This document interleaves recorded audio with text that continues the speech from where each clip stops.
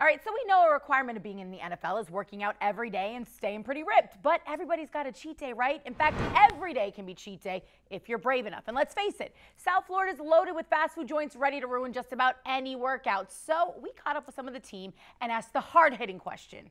Who's the king of fast food?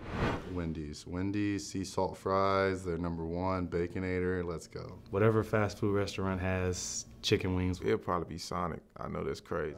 I go out there and get that large tater tot with a slush. So my order from Cookout is a big double burger tray, extra ketchup, extra mayo, double Cajun fries, 2 sides of chicken nuggets, and my drink would be a sweet tea mixed with lemonade fruit punch. Best fast food joint has got to be In-N-Out, without a doubt, hands down. West Coast official, In-N-Out.